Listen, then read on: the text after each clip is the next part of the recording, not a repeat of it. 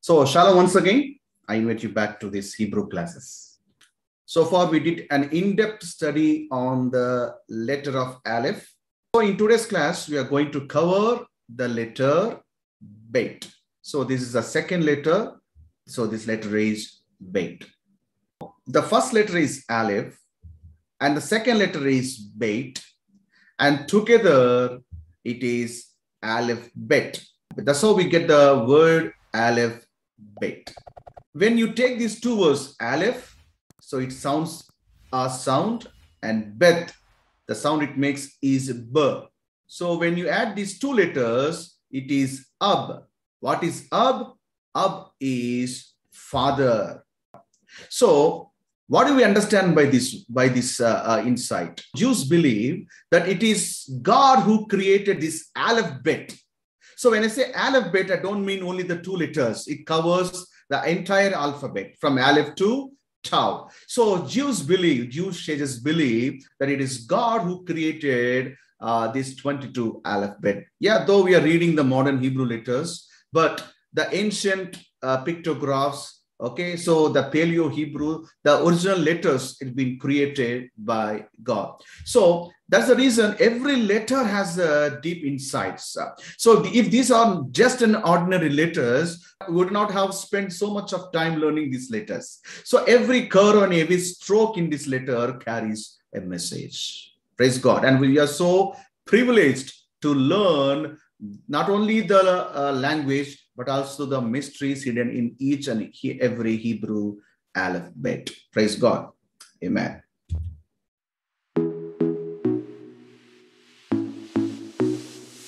Before I teach about the letter Bet, let me teach you how to write this letter Bet or Bet. So, however, you can write it as a Bet or Bet. So one and same. Okay, right. So this is the first stroke, and this is the second stroke, and this is the third stroke. Very simple and very easy. Also, please understand that there's a dot inside the Bet. So this dot is called Dagesh. And why this dot is used, why this dot is placed inside this letter. So when a dot is placed inside this letter, it gives a hard sound, B. Okay, B in big, B, big. But if there is no dot inside this letter, then it gives a sound, it gives a verse sound, V in van. So this letter gives two sounds, B sound and V sound. Okay. So the pronunciation differs based upon the Dagesh that is placed inside the letter. Not only this letter, few other alphabets in the Hebrew has Dagesh. And please note that in the original Torah, doesn't have this Dagesh or dots.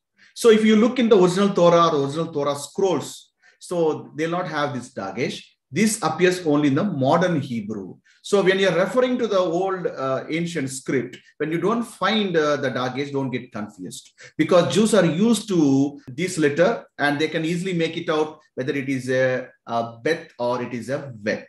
Okay. So when it makes two sound, does it mean these are two letters? No. Same letter, but it gives a two sounds. So sometimes in the practicing sheet, you may see the Beth with a Dagesh inside, and you'll find a Beth without a Dagesh. So people get confused. So they think it is a next letter, it is another letter. No, this is not another letter. Beth and Beth both is same. It's only one letter. Okay, clear? Praise God.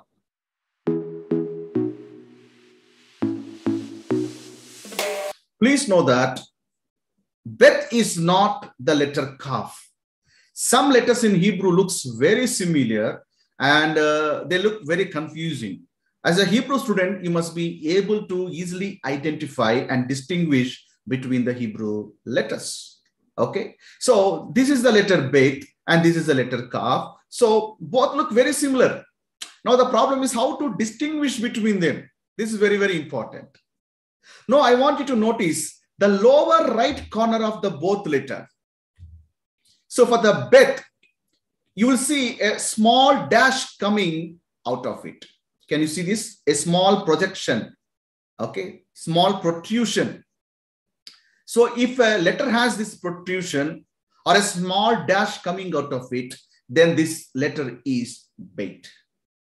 But if the letter has no protrusion or no extension appearing, then this letter is Kaf. Okay, so when you read the Hebrew, when you look at the script letters, and you must carefully observe if they have any extra strokes. So these strokes are very, very important. We'll come to know that when we reach the letter Yod. So there in detail, we'll learn about these strokes. Okay, so don't get confused.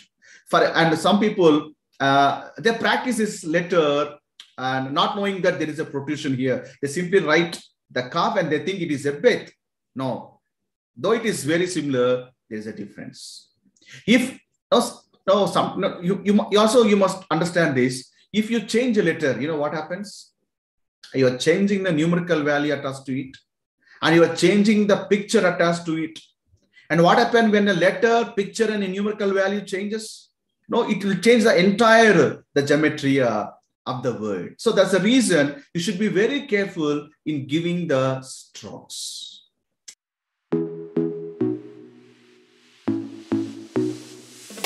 Now let us look at the pictograph of Beth. This is Beth. Beth is spelled as Beit. So this is how you write when you want to spell the letter. So this is a letter. And if you want to spell the letter, this is how you spell Beth, Yod, and Tau. So Beit. So Beit, what is Beit? It is in a house. Okay, so this is not only a letter. So Beit is also a word which means house, home, dwelling, place, and or a temple. Now let me show you the ancient pictograph of this letter.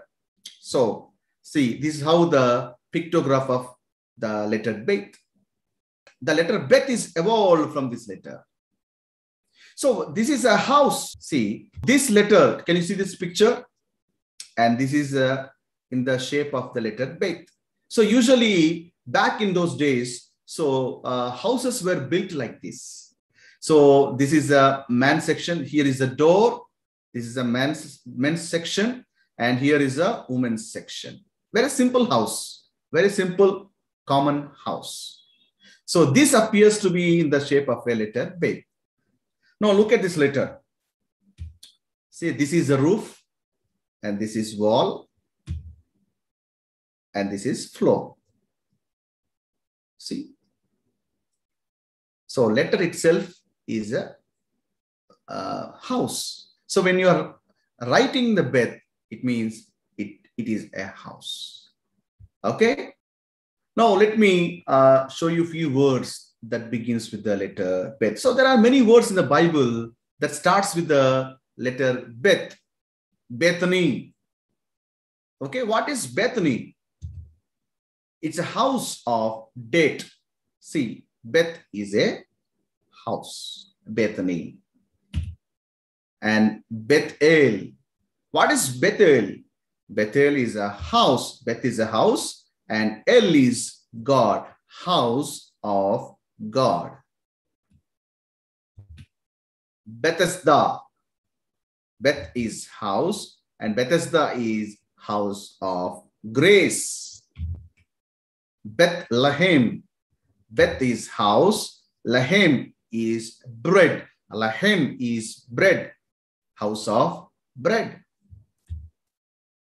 Bethpage. Okay. House of figs. Bethsaida. Okay. House of fishing. Okay. So there are numerous words in the Bible that starts with the letter Beth. So whenever you come across this word Beth, it talks about the house.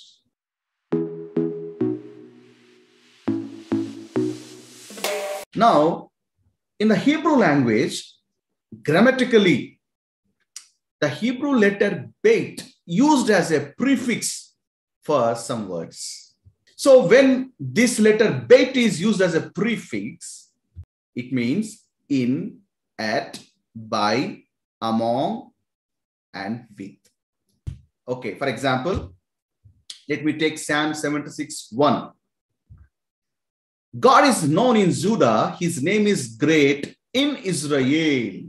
In Israel. Okay. So this is in Hebrew. Elohim, Israel, Gadol, Shemo. Elohim is God. Okay. This is Israel. We'll come to this. Gadol. Gadol is big. Gadol, we say Gadol Adonai. Okay. So great God, great or big. And Shemo, Shem is name. One of the sons of Noah is Shem, Shemo. Okay, Elohim, Be Israel, Gadol, Shemo. Now, let's focus on this word, Be Israel. Now, what is this Be Israel? See here, the letter Bet is used as a prefix. See, in English, the prefix is not attached to a noun. Okay, here prefix is independent. In and Israel, both are two different words. But in Hebrew, Beth, it is a prefix, but it is included in the word. So here prefix is not separate. It is attached to the word. Praise God. Here Beth is a prefix, which means in. So where do we live? We live in house. We live in Beth. So that's how you remember the prefix Beth. We live in a house. So Beth is in, and this is Israel. So when you say Ba, okay, you don't say Beth, you say Ba. You spell it with the sound.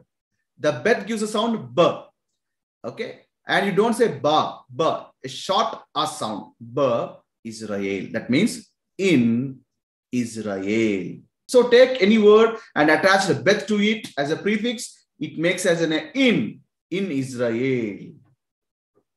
Okay. But how to say house of Israel? Then you need to spell it as a word.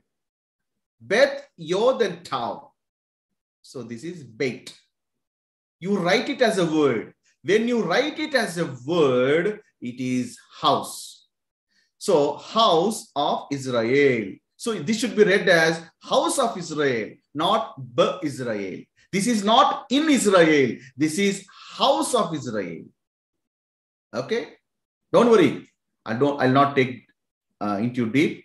So these things are covered in grammar classes. Okay. Just for information's sake, I'm teaching you this. Let me give you another example. Genesis 1:1.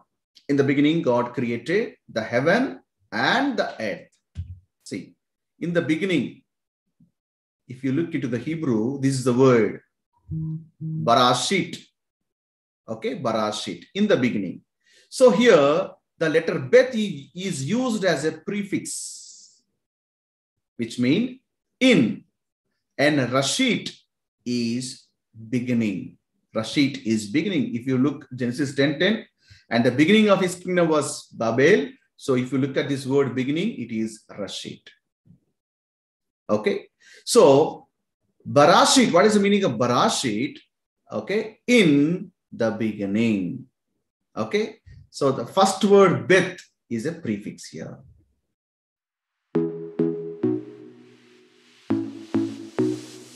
Let's go back to the book of Genesis 1:1.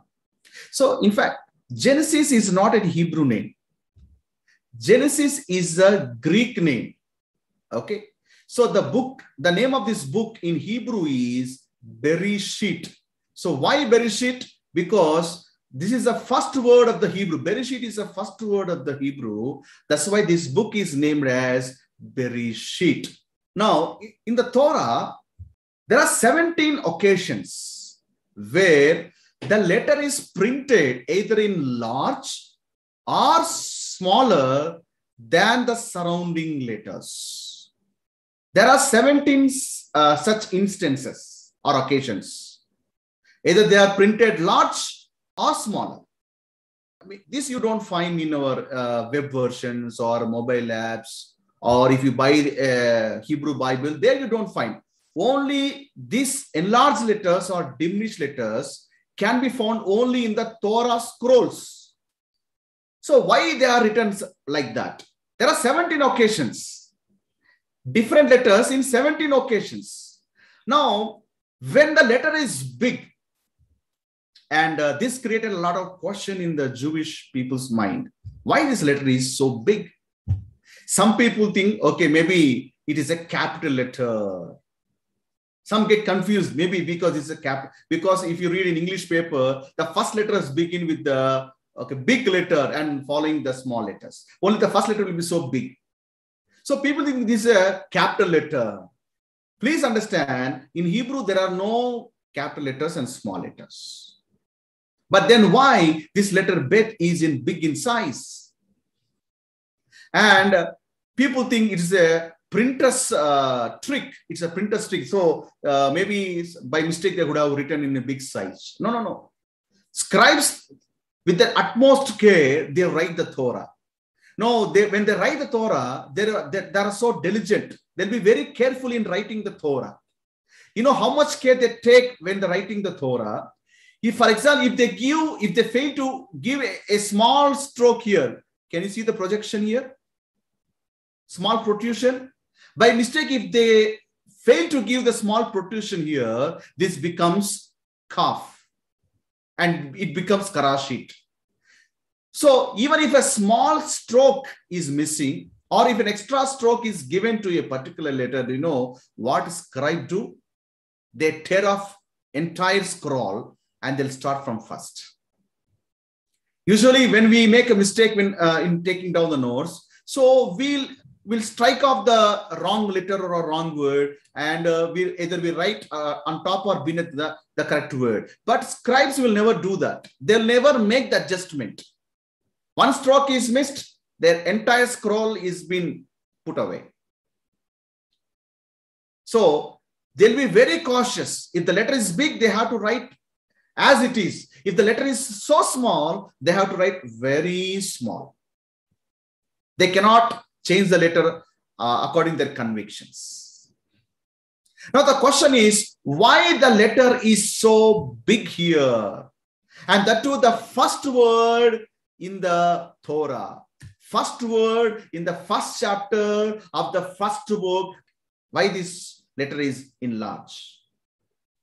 So when a Jewish sage says that whenever a word in the Torah has a letter of a different size, it signifies that another important interpretation must be looked for. So just don't look it as a word. It has another interpretation in it. It has another insight hidden in it. Now, why this letter is big? Of course, there are many speculations and there are many reasons that scholars give, but among which one reason I find is very apt here. I'm presenting it before you. Now, listen very carefully. We learned that Beth is a house, but here the Beth is so large. So that means this is not an ordinary house. Beth is a house, but here it is very large. It means it is not an ordinary house. It is God's house. It is God's house. So before God creating anything, Jewish scholars believe that God created a house for himself. This looks very crazy to you, very strange to you, but this is what Jews believe. Then you may think, oh, will God need a house to dwell? In the John Gospel, Jesus says, in my Father's house, there are many mansions. So Father has a house. Okay. So before he created anything, he created a house for himself. See, every other letter proceeds from this letter Beth. So here Beth, it is like like opening its mouth, where everything proceeds from this letter Beth. So everything proceeds from the house of God. Whatever comes from the house of God. Now get this.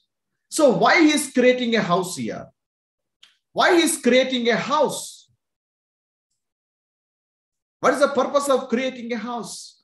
You know, get this. God is very big. He is very gigantic, very huge. And heaven and earth cannot contain him. He fills the entire universe. He fills the entire galaxies. So big is our God. Such a big God, such a big, huge God. Now, such an infinite God, when he's creating a Beth, he's trying to enter into the finite realm. Why? Because eventually he's going to create a man. And he loves to be with man. He wants to be with man. He wants to be in fellowship with man. So to create a man, so the infinite God is entering into the finite realm. He has to reduce himself and he has to enter into the finite realm.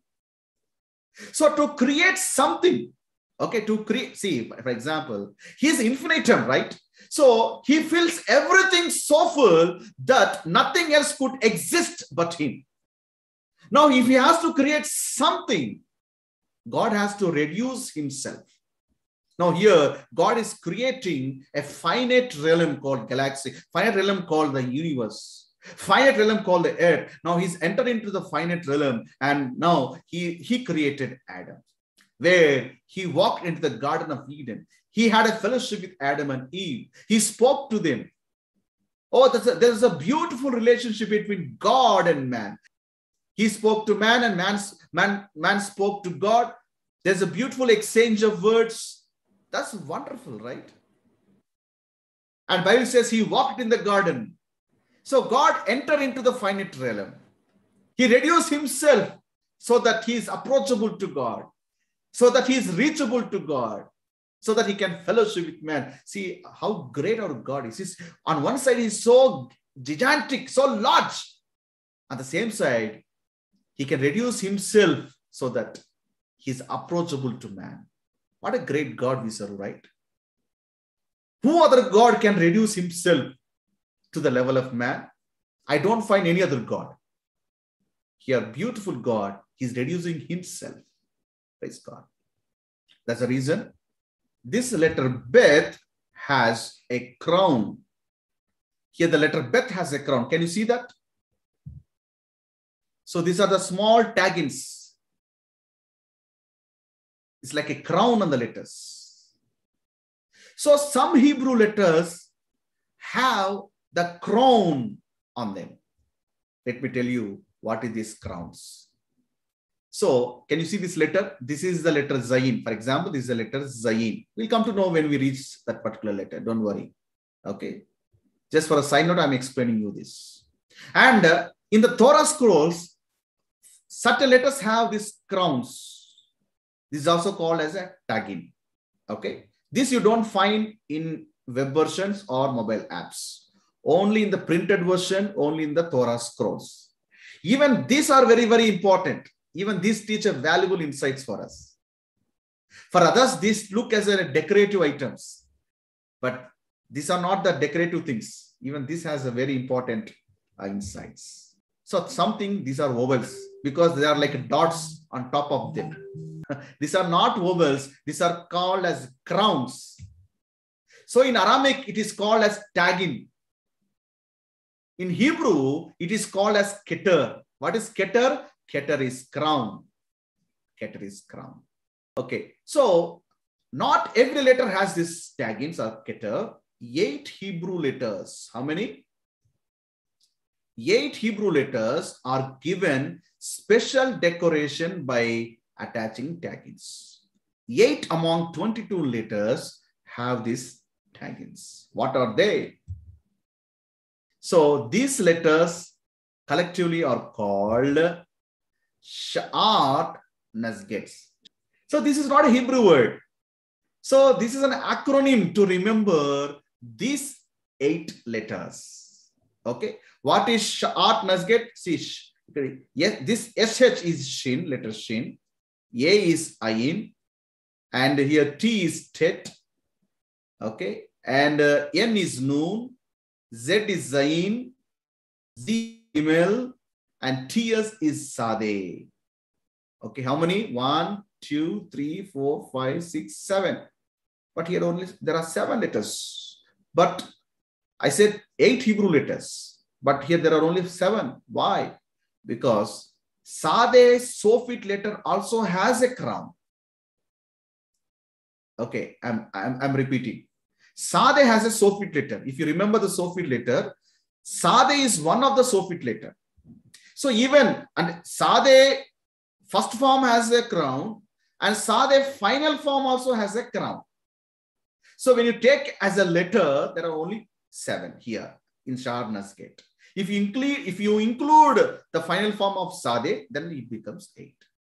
Okay. So only these letters have the taggings. But here Beth has the tagging here. There is an exception in the Torah scroll that very first letter Beth receives the crown. Not all the time. Not all the time. The very first time, the first letter Beth receives the crown. So this is not an ordinary house. This is the house of God. See, remaining letters are so small. Here, Beth is so big.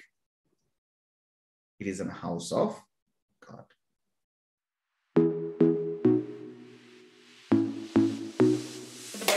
Now, let's talk about the reduced Aleph. I have something to say here. It's very, very important. Don't worry, I'm going to connect to the letter Bet. In the Torah scroll, Aleph at one occurrence, it appears so small. Leviticus, 1st chapter, verse 1. Now the Lord called to Moses and spoke to him from the tabernacle of meeting, saying, okay, now get this. In English, you read, now the Lord called. Now, what do you understand? Okay, you say, okay, Lord called Moses, that's it. But there's a deep mystery here. And it gives a great light about our Jesus here. Now, I want you to carefully observe this word in Hebrew. Now, the Lord called, in Hebrew, it is Vaikra. Vaikra, Vaikra. Now, what do you observe here? Here, you see, Aleph is so small. So when a scribe writes the scroll, when he comes to Aleph, he should not write Aleph as an ordinary letter. No. If he writes like this by mistake, he has to throw away the scroll. He is not supposed to write like that. So if the Aleph is small in the Torah scroll, when he is making the manuscript, when he is writing the manuscript, even he has to write the Aleph very small. So why here Aleph is very small? Also, you see this Aleph is elevated. Here, Aleph is elevated here. It is hanging above. It is elevated. Why it is like that? Now let me tell you an insight here. The book of Leviticus is a continuation to the book of Exodus. There's a reason. Say here in Leviticus 1:1, now the Lord called. But if no, in Hebrew is Vaikra, this Vav. This is the letter Vav. And Vav is a nail. And it is used to attach 2 letters or 2 words or 2 sentences. Okay. So here Vav is and. What does the and do? It attaches 2 words. So in original script, it is Vaikra, and the Lord called to Moses. And so when the book begins with the and, that means it is a connection to the previous book, which is the book of Exodus. That's a continuation. We think it's a different book. No, it's a continuation. So now, before we look into this Vaikra, something has happened in the book of Exodus. God called Moses. So when God came down and he had a fellowship with man and man fell in sin, he lost the relation with God. But when man lost the connection with God, but no, one good thing is God didn't give up. So he is trying to restore mankind back to himself. He is after the man, praise God. So God never created another Adam or Eve. He could have created. He could have created another Adam and Eve. He could have created another world. But our God is so loving that when something is broken, he'll try to fix it, then replace it. Our God is a God of restoration. No, in our lives, when something is broken, we try to take it away, we try to throw it away, or we try to give up, and we go after something new. The same thing happen even in the marriages. When marriage life is not working out, they try to change the partner. They try to change, they try to look after someone else, looking for something new. When you're lost, God didn't replace you, he restored you. See, if something is broken in your life, if something is lost in your life, connect to Aleph, he can restore everything back to you. When earth was in void and in shapeless, he recreated the world. We serve the God of restoration. I don't know what is broken in your life, what is lost in your life, what is messed up in your life. Now, when Aleph gets involved, when Aleph is in your life, he can recreate everything. He can recreate your life so beautiful. Amen. Okay. Now, when man lost his connection, now here God is telling Moses, yes, sir, make me a sanctuary. By the time they already left Egypt and they are on the way to the promised land. Now here God says, make me a sanctuary. Make me a sanctuary. Why? That I may dwell among them. I may dwell among them. Now I want you to look this word dwell. What is the Hebrew word for dwell? It is shakan. That's how you get the word Shekinah. Shekinah. So Shekin is to dwell. So God wants to dwell. Once he lost the fellowship with man, man lost the fellowship with God. Now again, he's taking another step where he can come down and dwell among his people. God always loves to have a fellowship with man. So much he loves the mankind.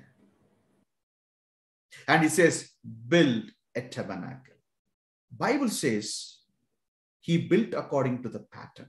God gave the pattern, exact pattern. On the Mount Sinai, he gave what should be the breadth, what should be the width, what should be the height, what are the colors that should be used, which side should be on which thing. He gave the clear blueprint. Moses should neither add or delete anything from it. He has to execute the plan exactly which God has showed to him.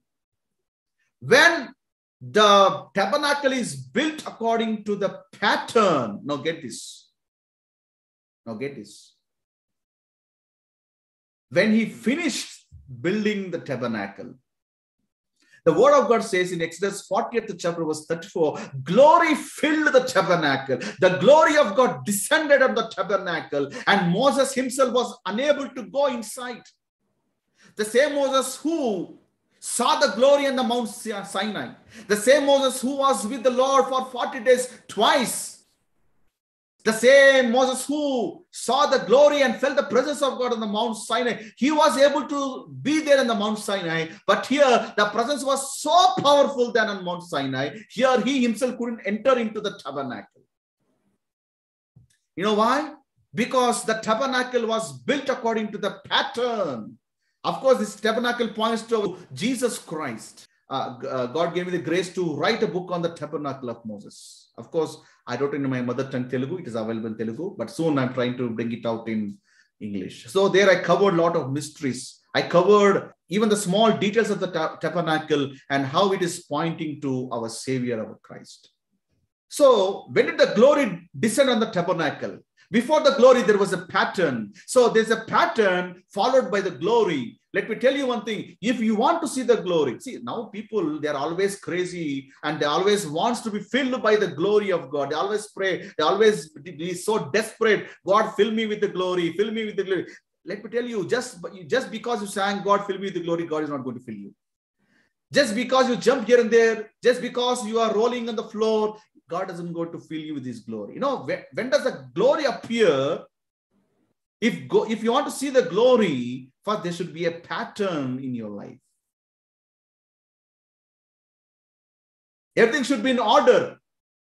Everything should be not in perfect order. So when there is an order, there will be a glory descending on it. If there is no order, I'm very sorry. If your life is in disorder, if your timetable is in disorder, if your lifestyle is in disorder, you don't know when you'll rise up, when you sleep, when you go back to sleep, when you study the Bible, when you don't understand about yourself. There is no order at all in your life. There is no order in your life. If there is no order in your life, if there is no systematic life, sorry, God cannot operate on such lives. Our God is a God of an order. He's a God of order. He follows order. Look from the book of the Genesis to the Revelation. You see his pattern. You see his work style. He is perfect in his timings and seasons. If you want to see the glory filling your life, put your life in order. If your life is broken, if your altars are broken, repair them, bring them into the order, bring them into the perfection, streamline everything. Then he asks God, then he's going to fill the temple. Then you ask God to fill your life, your family. Why there is no presence of God in the family? Because there is no order. Why the church is missing the revival? Because there is no order. I'm not talking, when I say order, I'm not talking about the program sheet. I'm not talking about that. The order that God gave in the scriptures. Praise God. Okay, so now Moses finished his work and the glory descended on the tabernacle. So what does this has to do with this Vaikra, this Hebrew word? Now, look at this letter Aleph. What is Aleph? Aleph is God's letter. It is God. Now, such a great God, the God who fills the entire universe and galaxies. Even heaven and earth cannot contain him. So big he is. So, such a big God, if he has to enter into the tabernacle, can he bring complete of himself into the tabernacle? No. So to enter into the tabernacle, to fill the tabernacle with his presence and glory, to be among the people of God, God has to reduce himself. He has to reduce himself. Praise God. That's the reason here Aleph has become so small here. Wow. Glory to God. You know, we know that no man can stand in his full glory. Yes, even man cannot live seeing his glory, seeing his presence. The moment he's tried to see, he's dead and gone. Now here Aleph, he's reducing himself and he's dwelling among the people. What a humble God, right? What a loving God. He loves his people. He's reducing himself and he came and dwelt among the people. Praise God. Now, this happened in the Old Testament. But still, God wants to be more closer to man. Though God was dwelling among the people, though the temple is built, though sacrifices has been offered, but still man, okay, so he's still far away from God. So time to time, God has given the directions, the statutes, the laws, the decrees. God started giving everything, but still man is moving away from God. He's disappointing God. Somehow the relation between man and God, still it is stained. And the sin started to take over the man. Now something has happened. Listen very carefully. Who is this Aleph? You know, this Aleph is none other Jesus himself. He is the reduced Aleph. 2000 years back, the great God emptied himself. Philippians 2nd chapter verse 6, the word of God says, the same Aleph that created entire universe, the same Aleph that created Adam and Eve, the same Aleph that dwelt among the people, that who came down and filled the temple with his glory. The same Aleph, he emptied himself. who being in the form of God did not consider it robbery to be equal with God, but made himself of no reputation, taking the form of a bond servant, not just a servant. There's a difference between a servant and a bond servant. He emptied himself and he came like in the likeness of man. He emptied himself and he came down and is born in this world in a manger. He emptied himself. The great Aleph, he emptied him, because if he has to enter into this world and dwell among the people, he has to reduce himself. See the love of God. He loves man so much than his reputation, than his image, than his position. He loves man. Nowadays, man is always running after the fame, name, He's going to any extent. He's doing all kind of nonsense. He's spoiling the relationships.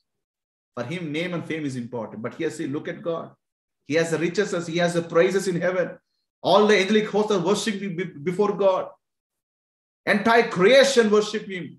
But still, he left everything and he reduced himself and he's born in a manger. Here, Aleph is a reduced Aleph. We all knew that how he led his life. At one point, he washed his disciples' feet. The hands that created the entire universe, the hand that created the entire thing, the same hands, now it is washing the feet of his disciples. The same hands is wiping the feet of disciples. Can you see the humbleness of Christ here? What a great God I serve. What a loving God. He's not God who is sitting somewhere and passing the rules, dictating, controlling people, giving a set of rules. No, we are not serving such kind of a God. The God who is an example for us in reducing and serving the people. Here we see the beautiful God, beautiful Savior humbling himself. Even when he's going through the crucifixion process, it was so idle. He could speak of himself, but still he couldn't do that. He didn't do that because, yes, the blood should be shed on the cross. He humbled himself. Amen? Okay. Now,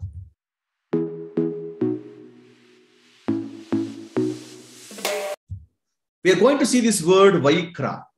There's a beautiful message here. Here, you see Aleph elevated.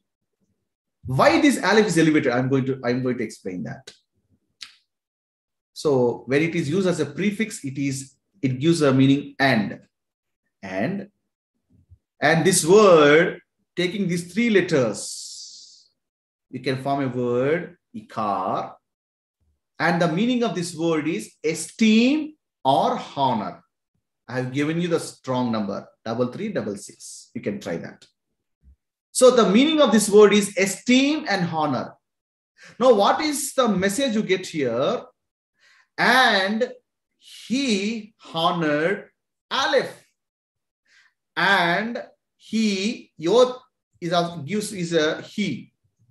We'll come to know that when we reach the grammar class. And he honored Aleph. And he honored Aleph. Praise God. And when Jesus humbled himself, he committed himself, when he reduced himself, gave his life on the cross, submitted, and he endured all the pain and suffering, humiliations. And God raised him. Philippians 2nd chapter verse 9, word of God says, therefore God has highly exalted him and given him the name which is above every name. Praise God. Father exalting his son. And he honored Aleph. This is another meaning of Vaikra. He honored Aleph because son humbled himself and he's exalted. Dear beloved child of God, who is exalted? The one who humbles himself. God always exalts the humble, but resists the proud. Here, Jesus is exalted. Now everyone loves to be exalted. Everyone loves to be on the high places. Everyone loves to be in the limelight. Everyone loves to be acknowledged and identified. But before God gives you the elevation, first he sees you whether you are submitting yourself, whether you have a submissive nature in you. The humble will receive the grace, but God resists the proud. Here, I can see Aleph being elevated here. I can see the Father exalting his Son, Jesus Christ. Wow. Glory to God. Learning something? Learning something? Praise God. Amen. Okay. Let's move on.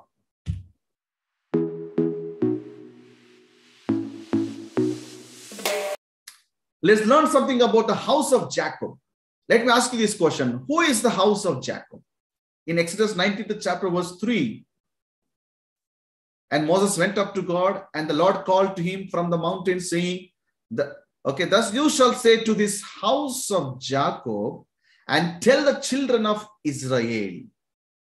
So, who is the house of Jacob? Not only the Jews, but there are other people who are included in this group. Let me show you this. If you read Exodus 12th chapter, see, in Exodus 19th chapter, here God is telling Moses, where at the mountain. He's telling, okay, now you shall say to the house of Jacob. Now you tell the house of Jacob. So whoever are there in the wilderness, the multitudes, the congregation, okay. So everyone are counted as a house of Jacob. Now, if you read Exodus 12th chapter, verse 37, when people left Egypt, who all left? Number one, the children of Israel, those who applied the blood on the doorpost. The Jews, the children of God, Israelites, who applied the blood on their doorpost. So, they came out of Egypt. They are delivered. Along with them, if you read verse 38, a mixed multitude went up with them. Not only Jews, even a mixed multitude journeyed with them. This is a mixed multitude here. So they acknowledge that God is a true God. So even they left Egypt and they traveled along with the children of Israel. So there are two groups here. So what is the house of Jacob? House of Jacob includes both physical descendants of Abraham, Isaac, and Jacob. Also the mixed multitude. So these mixed multitudes are, the Torah says, they are strangers, they are the sojourners, they are adopted, and they're grafted. Okay. So these are the definition given by the Torah about this mixed multitude. Somehow they're grafted in the Jews. Okay. This both is called as the house of Jacob. Okay, now get this. There's a prophecy about our Yeshua Mashiach.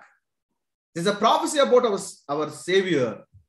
If you read Luke 1st chapter verse 32, the word of God says, he will reign over the house of Jacob. Now, what is the house of Jacob? The house of Jacob includes both Jews and Gentiles who are grafted in the Judaism, who are grafted in the Lord, who are grafted, who acknowledge that God is the Savior, God is the true God, Jehovah is the true God. So those are the house of Jacob, and whom Jesus is going to reign over. He is going to reign over the house of Jacob. It means, that's why if you read the genealogy of Christ, his genealogy consists of both Jews and Gentiles. If you read Matthew 1st chapter, you see the list, you see the genealogy list there, covering both Jews and Gentiles like Ruth and Rahab. He's a God of Israel and he's a God of Gentiles. Praise God. Amen. Praise God. We are like a sojourners. We were aliens, but we are grafted in God. Praise God. We were aliens to the covenant. We are not born in the covenant. We are aliens to the covenant, but when we realize that Jehovah is a true God, Savior is a true God, Yeshua Messiah is the Savior of this world, we believed and we accepted and we decided to follow Jesus. And when we put our faith in Christ, what happened? You are grafted. You are grafted in God, in the same trunk. Praise God for that. And God is a God of Israel, is a God of Jacob, also is a God of Gentiles. Some people deny, okay, Jesus is a God for the Christians, so why do we need him? Jehovah is a God for the Jews, so why do we need him? He's not our God. No, no, no. When Bible says the house of Jacob, it includes both Jews and those who are grafted in them. That's what Paul develops in the book of Romans about the grafting. If you have a time, just go through his epistles. He talks about the grafting. And some people, they always preach about the replacement theology. And we don't support the replacement theology. On one side, yes, he's working on the Gentiles. Other side, he didn't forsake Jews. He didn't forsake Jews. Throughout the study, we're going to learn how God is handling the Gentiles, those who are grafted in him. Also, we're going to see how God is handling the Jews. Just because the church is born, just because church is called the bride of Christ, it doesn't mean that God forsook the Jews. He has his own way of handling those Jews. We are going to see that. Also, we're going to see why Jews at this particular moment, why they are not unable to acknowledge Jesus. Each class, as we progress, we are going to uncover a lot of things, and we are going to see the plan of God. We are going to see the heart of God. We are going to see how God is up to, and how God is handling the things. That's the reason I always insist people follow my classes thoroughly. Every class has a connection. So if you are not following the classes consistently, you are missing something. Amen. So what is Beth? Beth is a house. Okay, so we are not done with this letter. So in the next class, we are going a little deeper. I have a lot of other mysteries to teach. So we're going a little deeper. And as we are talking about the letter Beth, we are going to focus on the house. And the house has a lot of things to teach us.